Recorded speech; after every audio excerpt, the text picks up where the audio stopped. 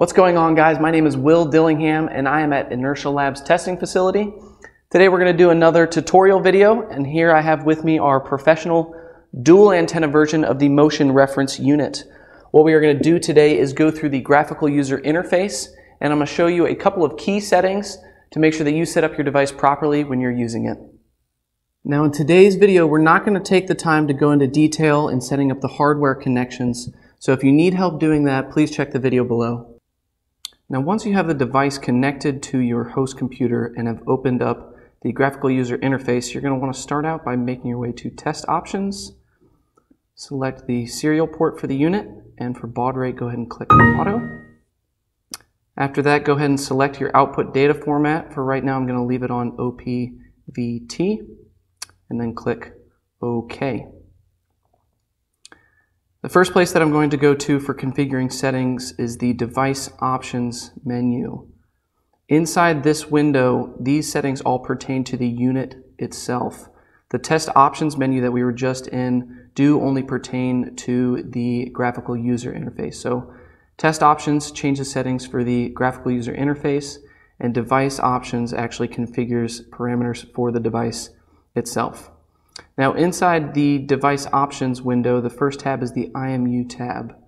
Inside this window you will see a few different options, but the most important ones here are going to be your alignment angles and the antenna positions.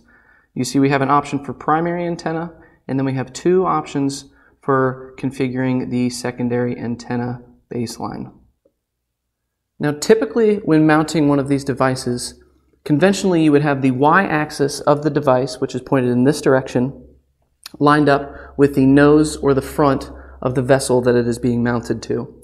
What the alignment angles feature in the graphical user interface gives the user the ability to do is mount the MRU-PD in any orientation that they would like, such that the MRU continuously outputs valid orientation data for the vessel in any known orientation of the device. So how do you correctly enter in the alignment angles? The first alignment angle is the heading offset.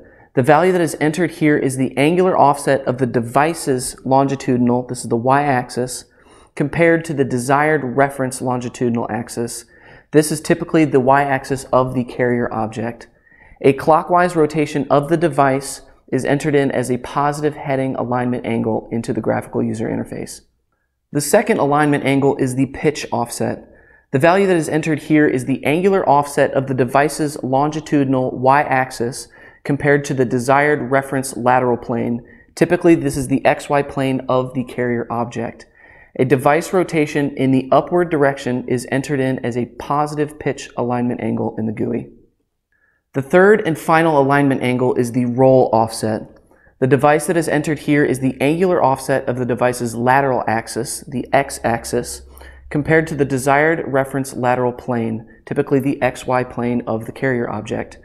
A rotation of the device's lateral x-axis in the downward direction is entered in as a positive roll alignment angle in the GUI. Another key setting in the device's options window are the antenna positions of the primary and secondary antennas. The primary antenna position is entered in as 3 distance measurements measuring from the device's accelerometer mass center to the center of the antenna. These measurements are entered in the following order: right, forward, and up. These are the positive directions of measurement from the device's reference location and orientation. Similarly, do the same with the secondary antenna, or alternatively, enter in the secondary antenna position as antenna baseline orientation angles alpha and beta. Alpha is the angle of measurement determining the secondary antenna's angular offset in the device's lateral plane, measuring off of the device's longitudinal axis as a reference. In a similar manner, beta is the angle of inclination determining the secondary antenna's angular offset in pitch. This is measured by using the device's lateral XY plane as the reference and comparing this to the inclination angle of the secondary antenna relation to the primary antenna.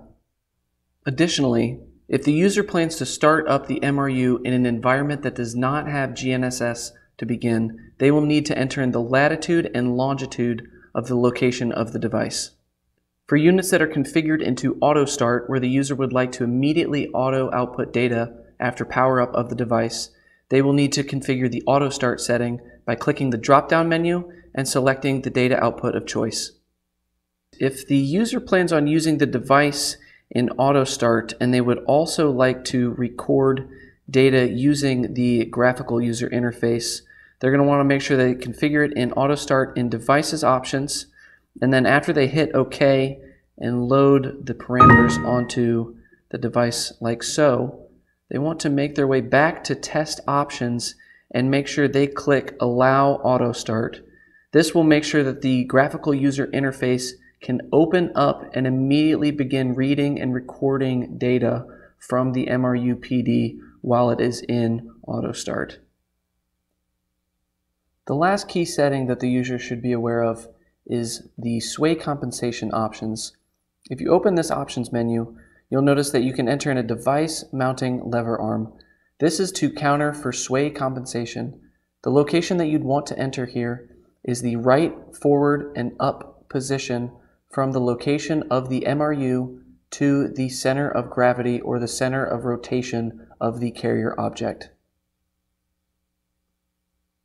Well guys, thank you so much for watching today's tutorial video. If there are any specific tutorials that you would like to see done, please do not hesitate to comment on one of our videos and let us know how we can better assist you.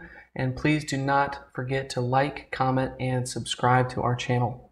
Thank you so much and have a great day.